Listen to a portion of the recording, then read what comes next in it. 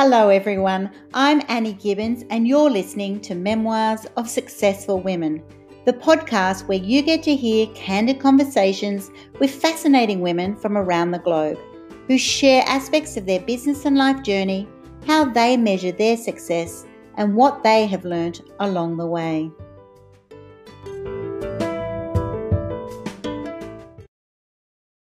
Well, hello and welcome to Memoirs of Successful Women. Today I'm introducing you to Dr. Ruby Bakshi Khurdi, who is an award-winning international motivational public speaker, global Goodwill ambassador for Switzerland, chairperson for All Ladies League. She's a charismatic educationist, a social entrepreneur, a leadership and cultural trainer. This woman is certainly amazing. I'm really looking forward to our conversation today. So join me in welcoming Dr. Ruby. Thank you, Annie. It's really a pleasure to be on your show and be talking to you live. I'm really happy having this conversation. Thank you. It is such a pleasure, and I know we've been lining it up for a while. It's just, it's amazing when people just are so busy doing what they're passionate about. You've just kind of got to wait till those times align, and it's always just so worth the wait because I just get constantly dazzled by what people are doing around the world, and particularly inspiring women. And I was just saying before we went onto the show, that you still look so incredibly beautiful, young and energetic for a woman who's just achieved so much. So well done you for really pushing the boundaries on what is truly possible. I think it's so inspirational when you just see, when someone is led by their heart and their passion, what they can achieve in life. So I'm looking forward to you sharing your journey with us. How about you give the listeners a little glimpse into, what are you doing at the moment? What does your life look like? And then we'll unpack how you actually got to where you are today. I'm an educationist, settled in Switzerland for last almost 20 years now. So this is home. And I have been, as you said, I'm really, really passionate about certain things like where people need to connect and evolve as people, because everyone is doing their bits. We are all working, we are all taking care of your careers. But when we get connected with people who are not just thinking or working for themselves, but for the people, it becomes beautiful. And I think this beautiful journey started in terms of, evolving myself in a foreign country. Because when I came here, I felt a bit lonely. Switzerland is beautiful, it's amazing. Yeah. But I missed connections. I missed the warmth that I had in India. Because when you come from your culture, you are a one person. But when you go to another culture, you are expecting those things there as well. And when you don't find them, you are kind of, okay, what do I do? And how do I do? Yeah. So that's how this amazing journey of creating women network started, creating social network started, social cultural network started. It was nothing planned, but something that just led to another, like a domino effect. One thing led to another. Yeah. And it's beautiful. I'm having my beautiful networks where we are helping each other evolve, where we are helping each other connect and celebrate as well, because having a good integration in the Swiss culture as well as in the Indian culture. So whenever some things are happening in India, we make it sure that we make it happen here in Switzerland as well, and vice versa. Mm-hmm. And teaching it to our children as well, with other moms. We always make it a point that when there are certain festivals, we celebrate together and share the stories. Because India is a big country, from yes. up north to down south, you will have so many different cultures and so many different stories happening. So we make it a point that we share it with our children so that they know and they share it further. It's so important. And it's just a huge contrast to go from India to Switzerland. If I can imagine two just polar opposite countries, it's just amazing that, coming from a place where you just feel, is your home, is just, everything that you live and breathe. It's where your support systems are. And then to find yourself in Switzerland. And as you said before, suddenly feeling really lonely. And I know a lot of people listening in will have had those experiences. Sometimes it's just moving a couple of towns, you suddenly move, or a different job. You suddenly find yourself in a different context. And it's amazing how quickly, it pulls the rug out from underneath you, right? It suddenly surfaces all of those sort of, what grounds you. And so for you to find yourself in Switzerland, and now how long have you been in Switzerland for? 20 years. 20 years. So now you are truly, truly Swiss. Truly Swiss, but at heart, I'm always an Indian. I'm always connecting, always sharing that warmth everywhere. So here, everyone really, I mean, now I'm like a part of the community.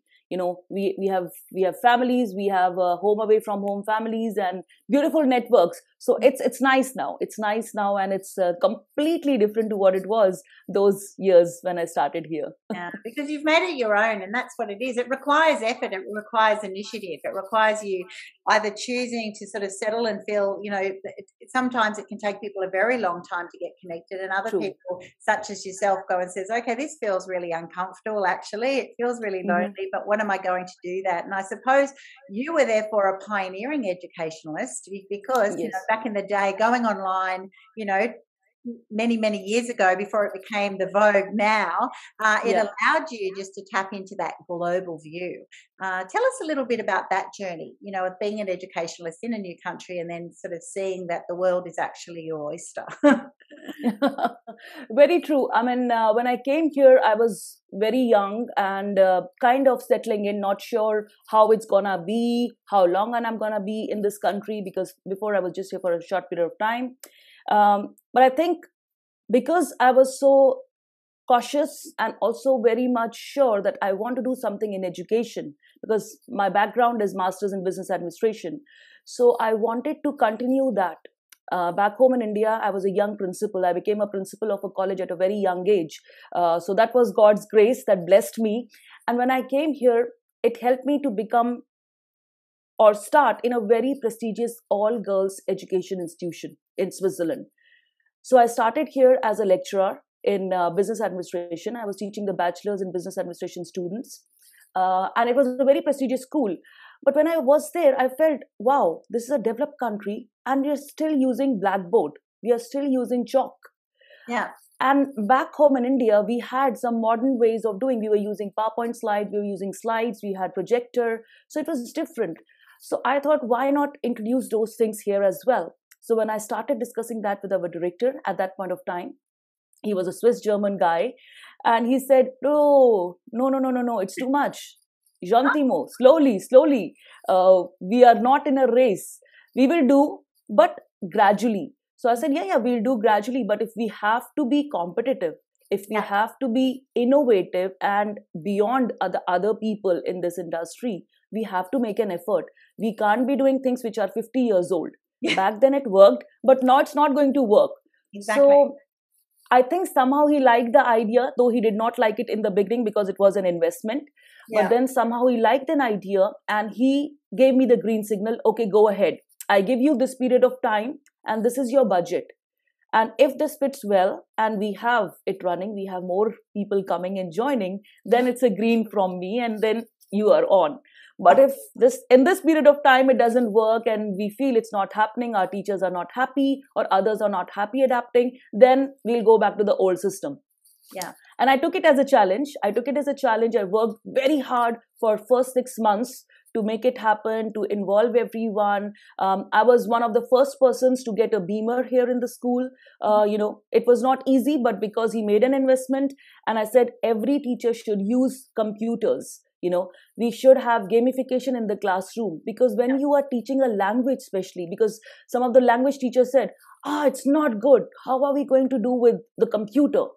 I have all my notes, I have all my exercises, I have great books. I don't want to switch. Yes. And then I said, I'm not telling anyone to switch. I'm just making life easy for you. Mm-hmm. Every time you have to start from scratch, but on this, you have your folders, you have your modules, everything is set and done. All you need to do is click and update. That's it. So I think that caught their attention and the director was very happy. And within, I would say, 6 months from a lecturer, I became the academic dean of the school which I had joined. And I was the youngest teacher. But from youngest teacher, I became the youngest head of the institution. Yes. So that was quite a journey and I felt immediately connected to this country because I felt they welcomed me. Yeah. This was a start of a career. This was a start of an era where they believed in my passion. They believed in my madness at that point of time. And the director was very helpful. He was, God bless him, kind man, that he had that trust in me, and gradually the other teachers also trusted, and we became as a team. We started working as a team. So that was, I would say, good 2002, and now we are in 2021. And now in this span of time, I have worked in 3 different universities. I have been consistent. I don't change. I work together. Yeah. At that time I was a dean. So when I was a dean, I was just focusing on that school. But thereafter, I worked in other schools as well, where I became a part. And everywhere I wanted to have innovative methods of learning and gamification in the learning system. Yeah. Because when we do things in this way, I think students love it. They are engaged, they are participating, and they look forward to the lesson. They don't feel it's a punishment to go to the classroom. They feel it's fun to go to the classroom. So this is how I want to teach, and this is how I want others to teach as well. Oh, I absolutely love that, and I actually relate on in some ways. I've got a Master's of Education as well, and I used to be a head teacher of a nursing school, and that same sort of journey when you're younger and other people have been there, for a longer period of time, and they can feel a little bit put out by the fact that, how are you in this senior role? And that point where, they feel that they've spent many years and so many hours preparing that content, whether it was on PowerPoint or, their notes for class, and this feeling of, but I've invested so much, I don't want to change it. It's kind of like, now I should be ready for the easier time because I'm confident in the way I teach. And I totally love your approach, and I remember going through that myself, of going, well, how about, that's right, you don't want to teach, death by PowerPoint. You just want to mix it up, have opportunities, learning engagement, or even as learners have changed. So, now that's right. They actually do want to add those gamification aspects and make it fun and enjoyable. You don't want your students all sort of sleepy at the back of the room. You want them to be enjoying, because when we enjoy learning, we actually process it. We imagine ourselves doing. And that's that fine line of just hearing content and then applying it to our context. I love it. One of my daughters is learning Korean at the moment, which is fabulous, and I'm watching the aspects of the gamification, daily. She's as she learns it, she's wanting to make sure that she gets new badges, and she goes up the tree of of this sort of thing. It's so exciting. She's more excited about, I got to the castle, rather than how many words you've learned. But it does make a difference, because it's kind of like what entices you to come back and keep broadening your skills. And then also in a global perspective, you can be competing then against other people. You can be learning with those people, and that is super exciting as well. Very true, very true. So I'm imagining you've got students from all around the world now. Yes. We have students from all over the world. And apart from teaching in the university, I would really like to share on your platform that I started an e-learning platform of my own, which is very new. I would say it's just 45 days old. And I think it was a learning experience during COVID. When we were all struggling, we were all not knowing how to do and what to do, how to make learning fun, how to engage the audience on Zoom or Teams or different online platforms. Yeah. So then I thought, why not do something which is constructive and long running, long term. So I wrote a book. My book was published this year, which was on the experiments which I had been doing. It's an amazing, it's like a handbook now, and this is really helping educators as well as trainers. It's not just for the teachers, but anyone who's using online platform, how to rock your virtual classrooms, basically. I love that. So the name of the book is How to Engage Learners in Virtual Learning Environment. And It's available on Amazon, on Book Depository, on all various platforms. But the motive I wrote the book was how we can help each other. Maybe something is working for Annie, something is working for me. So I share your things and pen it down. I shared my other fellow collaborators' things and penned it down. And together that book came up. But then I thought, not many people read book. Though the book is doing well, it is reaching the audiences, it's going where it has to go. People are taking it as a handbook. E-learning platform was something which I thought it is consistent, because now more and more people are moving towards e-learning. Yes. So I thought skill development is necessary. Doesn't matter what age, what color, what place you come from, what country you come from. So I started this e-learning where I launched the very first program, masterclass, on virtual learning environment, where anyone can take it at any time. It's like a crisp course, 60 minutes crisp course. So there is a free masterclass where again you have quizzes. So for starters, like if you are really struggling, you can immediately dive in. But for the people who are thinking long term, like educators as well as trainers, there's a certificate program as well. So which is available at any time, maybe 10 minutes today, 10 minutes tomorrow. In total, it's just 60 minutes. Yes. So I just launched this program, which has really helped a lot of teachers already. A lot of teachers have enrolled and they're doing it and they're sending me now beautiful testimonials. And it's really rewarding when you see that. And the second program which I launched, it is emotional intelligence. It's during this time I felt we need to practice empathy a bit more. Though I come from a school of thought where teacher is not just a teacher, but she or he is a facilitator. Yes. Of knowledge. Yes. We are facilitators. We are giving something to the students who can become or who can evolve with that information. But during this period, I felt empathy is something that should be in the curriculum, not just felt when we are in crisis mode or not just be practiced when something is not happening in a good manner. Yeah. So this is the second masterclass that I have launched. It's a 1 week old only. And again, the motive is to help the people so that they become emotionally intelligent. Whether you are in successful careers, very stressful careers, politicians, or people in any job which is very stressful, and we are all the time like this. Stay away, I have to do. Stay away, I have this, So that's a course to help those people. So these two courses I have just launched, and I feel this is a requirement now. The more we have something, the more is the need to share it with the people, and they can benefit. Doesn't matter which part of the world they are, they can take the course and benefit from those things. I think, absolutely. I think it's an amazing concept to teach emotional intelligence. That on the surface of that, that's very challenging. Because it's so unique to all of us how we process the whole concept of emotional intelligence and how that affects us. So I think I'm going to have to definitely jump on that masterclass to see how you do that. I think that's brilliant. I love what you've said about e-learning, which is got skyrocketed definitely during COVID and the challenges that we've had. So whether you were on that bandwagon or not, you certainly have to be now. And I love the concept that it brings there which is bite-sized learning. When you said you've got a 60-minute course, and some person can just sit there for 60 minutes, and other people go, I've got 5 minutes or 10 minutes, and I can drop in and I can do that.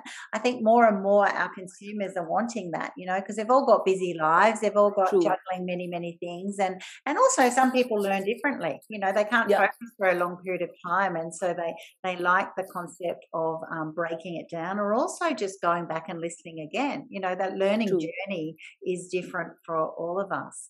So fantastic. It's amazing that you've chosen those two topics when you've got an MBA and the other things that you do. You've chosen those two courses to be your first ones that you've just launched. So it must be that you are totally in the moment. You're listening to what's actually happening with consumers and thinking, okay, this is what I have to provide for them. How did you become a global Goodwill ambassador? What does that mean, and what sort of role do you have there? Global Goodwill Ambassador happened a couple of years ago. I got a message on LinkedIn from Richard, who is the founder of Global Goodwill Ambassadors. And when I got the message, he said that we would like you to be a part of Global Goodwill Ambassadors because you're doing something great, something phenomenal, and we want you to continue doing that. So when you're getting a recognition, I was like, oh, wow, that's amazing. But what do I have to do? Yes. So he said, just continue doing what you are doing. So I was like, did I understand it correctly? Like, I don't have additional responsibilities. He said, once you start becoming a part of GGA, you will feel that there is a need. There's always a need of improvement. So what I would say in the beginning to you is just continue doing what you are doing. No additional responsibilities, no additional work. You are a humanitarian at heart, which we can see, and we want you to evolve with us. And that's how it started. And today, I think I completed almost, I would say, 4 years that I've been with them. And the journey has been phenomenal because during that period of time, I launched 2 programs on YouTube on emotional intelligence and women empowerment. It's again self-paced, no free. It's completely free for anyone and everyone. It's again something that they watch the videos, listen and understand, analyze those videos, and answer few questions which are there in the video. When I did that, it was Lisa, who is the co-founder. She was the one, both of them, I would say, they kind of pushed me. You have the knowledge, you have the information, and you have great content. When you speak, just record it. So like this, it is documented somewhere, because you are doing so many talks everywhere, but you're not doing anything for yourself. Yes. So I think it's high time that you make a course, document it, make it available to the masses. And then that is something that you can call, it's like your legacy that you're leaving behind. Yeah. And at that time, I was like, can I do it? I don't think so. I don't have time. I'm so busy. I have so many things happening. I have small children, my career, home. So they said, if you are passionate, you will take out time. We are not pushing you, but I think it's a good suggestion because you have the content, you have the passion for it. Just do it. And I'm so happy. I listened to Richard and Lisa at that point of time. And today those courses are running so well. So many people have taken those courses, and the type of messages and emails that I receive is like, I want my daughter to be like you. It helped me in my career. I'm emotionally resilient now. Those kind of messages. I feel so good. And it gives me additional responsibility to give more. Yes. And I think that is GGA that pushes you in a very subtle way. You are doing a great job, but something more can be added. Something more can be done to make life meaningful. And that's how the journey started. And then I'm writing blogs in the magazine. They have a GGA ambassador magazine, the ambassador. So where we are trying to share the work of people all over the world, the humanitarians, what they're doing. I'm highlighting. Right now I'm doing a section on GGA Spotlight, where I'm choosing the people from our GGA ambassadors and sharing their work, why they are the ambassador for this particular month, which is, I'm preparing the YouTube video, and it's also documented in the ambassador magazine. So we have a link where people can hear the video as well. And again, I started with virtual learning environment, how things can be done, because this was last year that I started a series. Every month I was starting a special platform. Go for this platform. This will make life better. Go for that platform. So every month I was introducing a specific platform. I think as an educationist, I always want to share certain expertise which are working for us, how it can work for others in different parts of the world. So that's how my journey has been with them. Incredible journey. And I love that your instant thought when you get offered an opportunity is, okay, well, what do I need to do, or what is expected of me, right? And that's the default, because you're expecting of people to ask, and it should be a big chore. But actually it's a total honor, because if you encourage someone just to be more of their essence, more of who they are, then you will be rewarded pretty much tenfold anyway, because it's almost permission to be you, Dr. Ubu, to keep pioneering, keep sharing, keep offering opportunities for people. And it's amazing how much is actually free out there, free online, that people can follow. It is the biggest joy, absolutely, when people say that your words, your input has changed their lives, really. Is it the power of the word, and the power of support is never to be underestimated. And that must just bring you so much joy. Yeah. Very true. Very true. Just listening to them makes me feel that, yes, I'm doing something, because whenever I do something, certain things are planned. Of course, I have a to-do list. I need to do this. I need to do that. But certain things will just happen, like writing a book just happened. Yeah. Having my e-learning platform just happened. I never thought I'm going to be an entrepreneur. Never. I never thought I will have a business where I'm trying to put my own thing, which I'm very passionate about, into, practice like this. Yeah. But I guess God had chosen me for certain things. It was all destined that I have to do these things. And it is just happening automatically. It's just happening. Have you found that it is better to stay in the moment and just let it happen organically, if you like? Or do you future plan now and go, okay, well, what is likely that I'll do in 2 years, 5 years, 10 years? What works best for you? I think it's a mix of both. Certain things, yes, I plan in a way, like, let's say when I'm accepting my, because I do corporate training as well, I'm invited to different countries for webinars, seminars, and as a keynote speaker.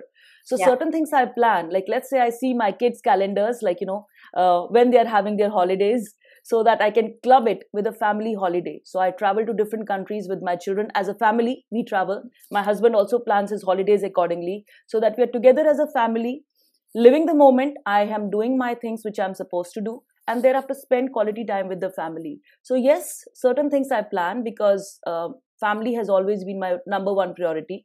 That's why I never worked full time. I've never worked 100%. Even when I was the academic dean of the institution, of that prestigious institution, I worked kind of 60%, because I feel as a mom, we have that responsibility as well to take care of the family and the children. So that's why certain things were planned. And at that point of time, I was working a little bit more, but handling it in a very delicate way. Now my children are a little older. So it's again a conscious decision to step down. I'm working as a lecturer in 2 different colleges here, as I said. But I stepped down from the management position because I feel now my kids are priority again, and I need to focus on them.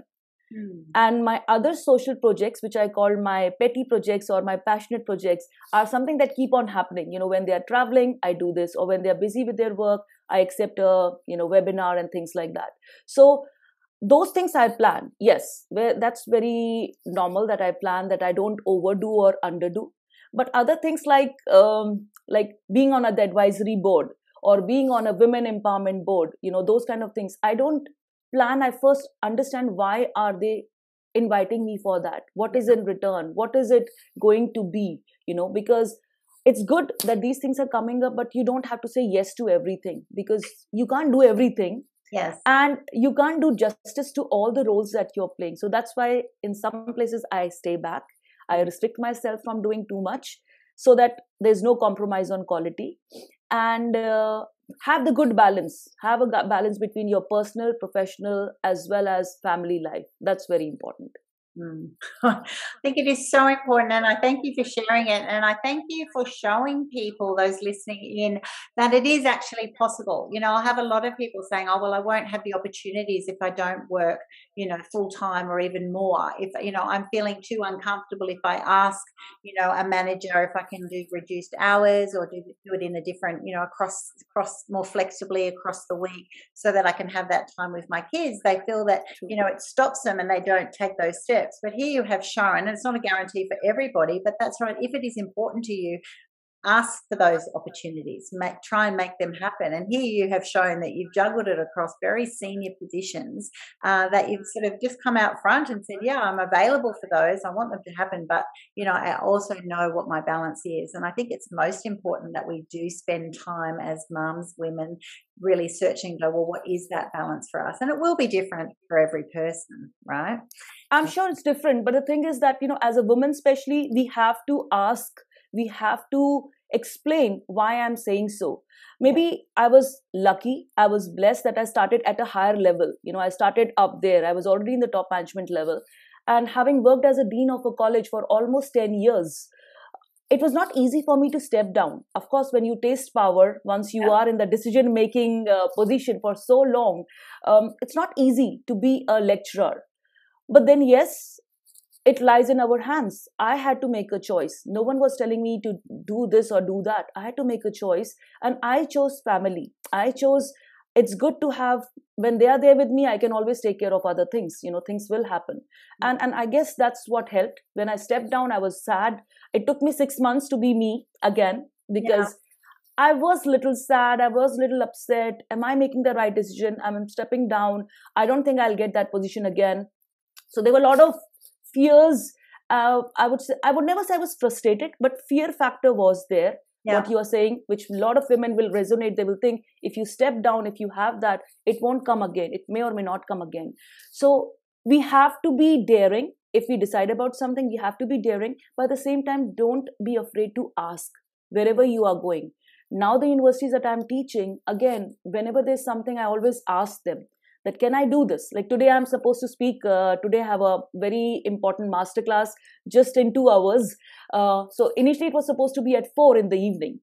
But then I asked my director, can I do it at 1? Because I have something very important at 4. In the evening, I'm going to be talking to the Union Minister of India. You know, it's like tete-a-tete, where we are going to discuss about women development and children development, you know. So it's a very important thing. And the director was like, okay, I'll try to juggle you before time. So that's what I'm saying. Like if I would have said, no, I can't say no to my director, you know, maybe I was not speaking. And now I'm speaking at both places. Today, right now I'm speaking with you in 2 hours in that masterclass, and thereafter with the minister. So it's how you choose and how you ask. Because if you don't open your mouth, if you don't tell to the other person, he or she will not know. No one knows what is happening inside us. Only we are aware of it. So it's never too late to ask. It's never too late to ask for help. If sometimes you need help, doesn't matter what important position you are having, but each one of us goes through that lean phase as well. So it's fine. It's show that you are weak at times as well. It's fine to show that you can also have a weak moment. You can also be fragile, and ask for your help. You know, ask in your sisterhood networks, in your professional network, and I'm sure people will understand. People will empathize. Because if you always show I'm the superwoman, I'm the super mom, you know, then it looks kind of a bit fake, because you can't be super all the time. Don't we know you have your moments. Every person has their moments, and that's right. If it's perfect all the time, it's kind of like, well, we just know that there's a bit of smoke and mirrors happening there. Exactly. I love you tapped on a couple of key points there, and one that we often have a scarcity mindset, and I know that as I've been, you know, juggled my career around 5 children. You can sort of think, you know, oh, I can't miss this opportunity because it'll never happen again. You know, these blanket statements that are completely made up all in our own head. We just don't know. And I'm a big believer now, and I want to encourage those listening in that if you are meant to be in doing what you're doing in that role, in that space, other opportunities will come again. And it might not be that exact position, but when you're leaning into what you're enjoying doing and what your skill set is, what your gifts are, that another opportunity will come into being. And so it's a normal response to think I've got to take everything. Then you get the other side of, once you're then established in your career, that you get too many opportunities. And so it's also that comment that you said before of, you know, just ask and you'd be surprised at what could be juggled, you know, and that's exactly true. You know, so many times you think I can't because they've booked me and that's just the way it is. But you know, so often I've shown that when I've dared to sort of see if it's a bit flexible, it actually is. You know, you can't guarantee it once again, but more than often it's kind of like, of course, if we can juggle it an hour or two and something it doesn't inconvenience people, you know, or if you're just worth it, you know, I think you'll be surprised. So the message there is be bold, you know, ask, you know, without being demanding, and just see what's possible. And when you dare to see what's possible, I think a lot of us would be very, very surprised of what can come about. So your passion now is women empowerment, right? That's your key passion. And so what does that mean to you? You know, why do women still need to be focusing on being empowered, you know, fighting for equality and their rights? You know, what makes you so passionate about this area? I think women have always been empowered. It's not that we need to empower women, but what I mean by empowerment is giving them the right frame of mind and right opportunities. That is important, because women are strong. They are the ones who are the bearers of, you know, they are bearing the child. They are giving birth to the child. So they are doing something what men can't do, you know. So they're already a little bit better in handling those situations as well. Yeah. But when we say empower women, it's like give them the responsibility. Don't tell that she's the weaker sex. You know, we are done away with those things. It's time now to give equal responsibility and equal pay for what they are doing. Because when you're giving them equal responsibility, and I'm sorry, you're not giving them the equal pay, that doesn't work. You have to have an equal pay for women. Doesn't matter whether she's younger, older, what age she is. Because at some point of time, it is like, oh, you're younger, you have a couple of years, but she is old or he is older. We need to give him the opportunity. I'm sorry, that doesn't work. he and you are at the same level, both are working same, both are giving similar things, the output is pretty much the same, then why are you differentiating there? And that's my main concern, whether we are women in a developed country or in a developing country.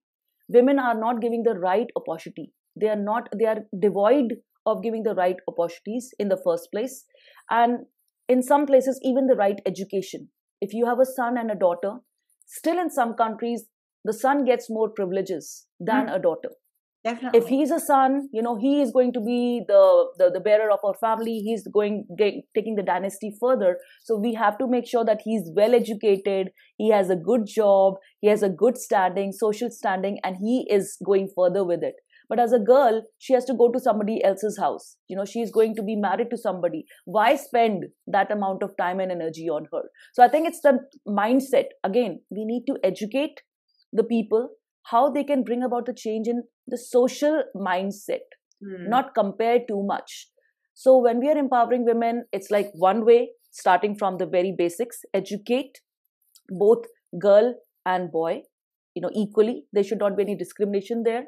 And second, giving them equal opportunities at all stages, whether it's their career, whether it's their education choice, whether it's a choice for the marriage partner. There's so many things where always women have to compromise. I don't say men don't compromise, men also compromise, but the amount of times, amount of situations a woman is supposed to step down, it's way more than what a man is doing or what a man is asked to do. Exactly, way more. If you look at the statistics of women who have actually stopped working in certain roles because they're homeschooling children during a pandemic or have, sacrificed big time, it has been quite stark globally. Actually, it's the first ones to self-sacrifice rather than looking at opportunities to both co-share. What flexibility there is in that male's, their partner's role and so forth. So whether people think it's true or not, it absolutely is true because the statistics are supporting that massive trend. What is a bigger issue then? Is it women believing in their worth and standing up and claiming that, or is it re-educating men and to accept that women are of equal value? I think it's a bit of both.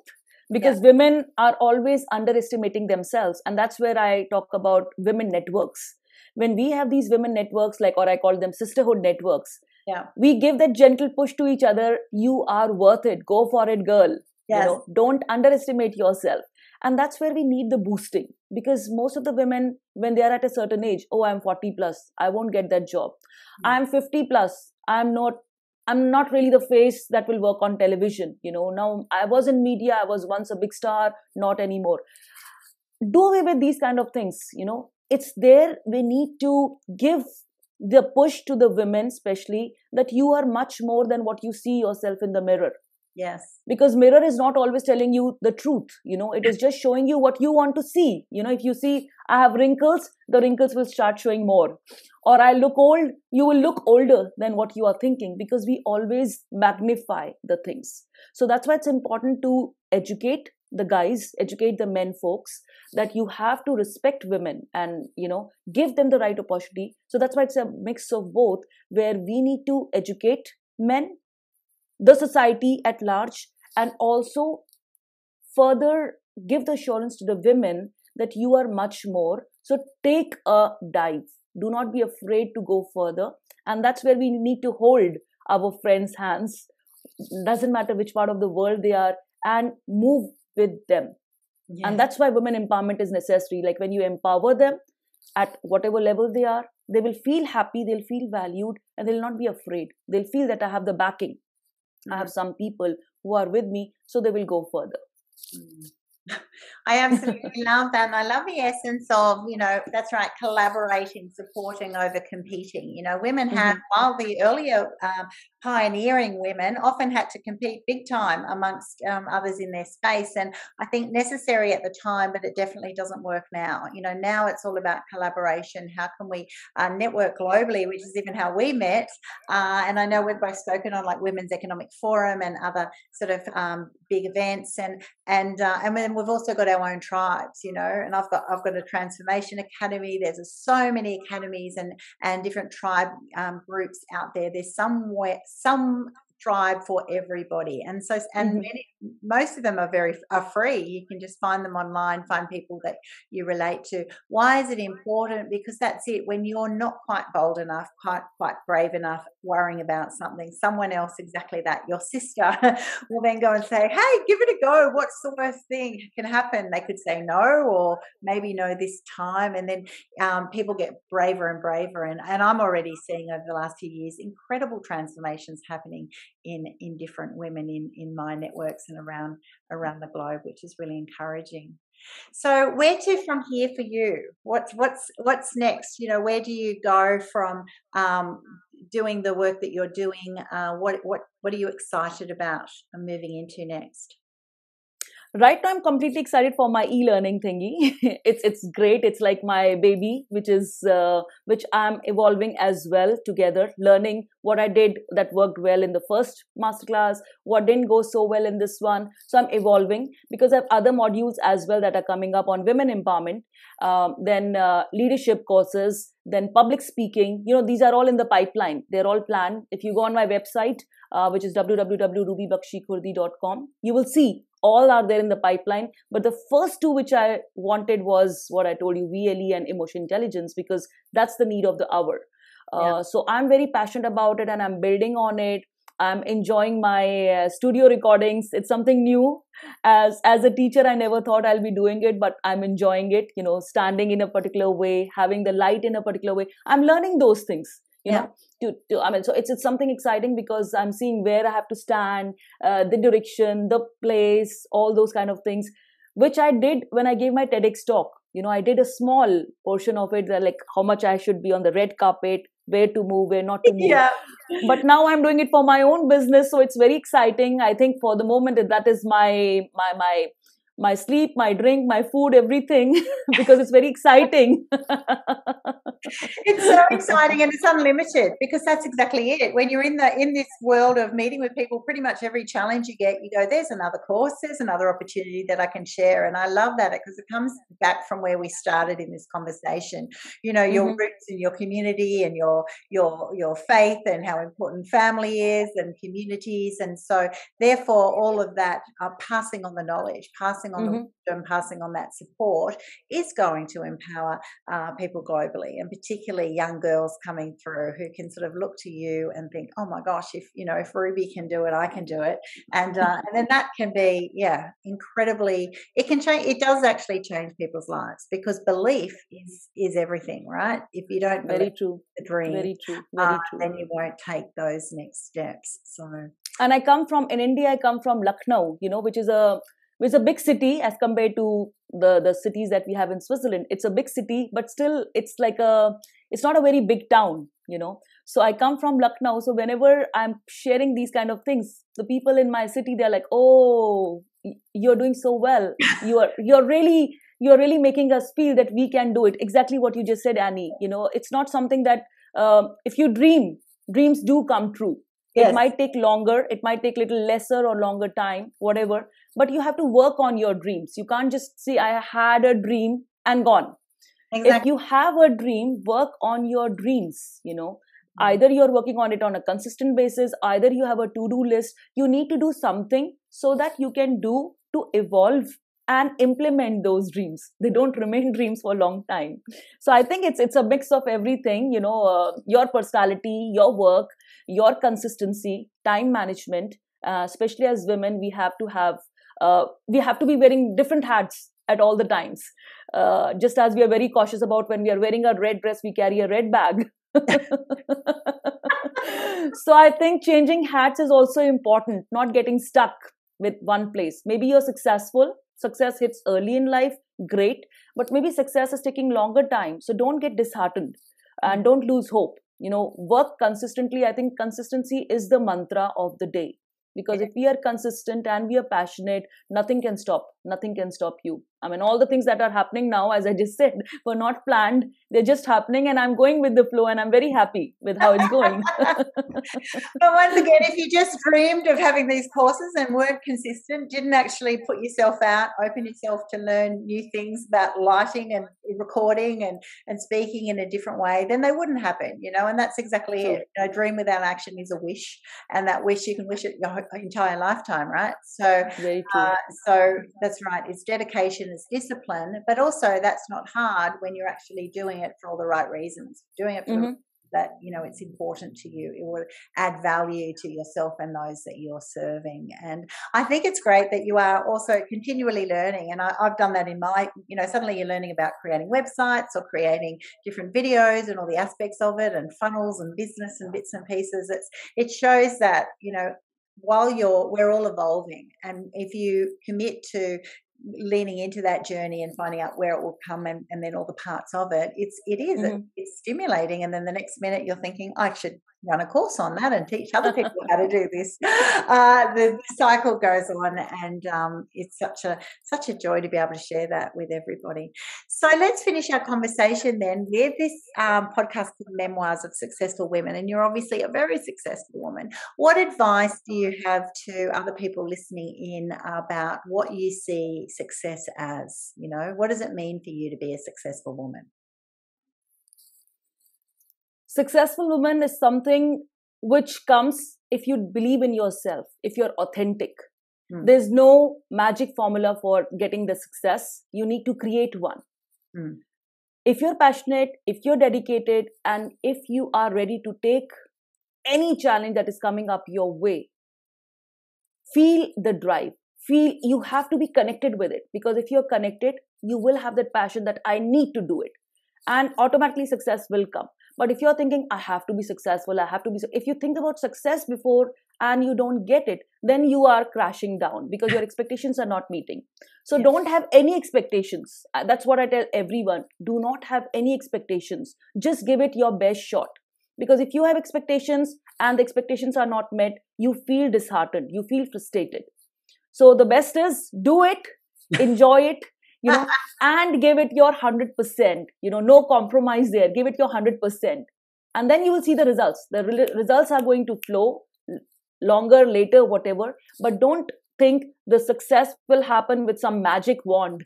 You have to have the magic. You need to create the magic and work on the magic every consistent day. I absolutely love that. That's right. The wand will work at times, but it's the icing on the cake. It's like, no, that's right. Believe it, do it, love it, breathe it, get excited by it. And if you're not, then you're not in the right place, right? Exactly. Something when you need it, everyone has something that just makes them get excited and lean into, and success will come your way. Thank you so much for being on my show today. It's been an absolute delight to meet you, and I just I celebrate the work that you've done globally. Absolutely amazing, and I look forward to following you in all your future success, and I'll be putting all of your contact details on my platform so that people can reach out to you and find out a little bit more.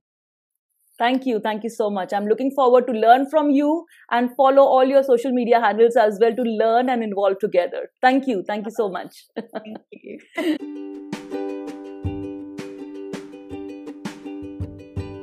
Thanks so much for listening to this episode of Memoirs of Successful Women.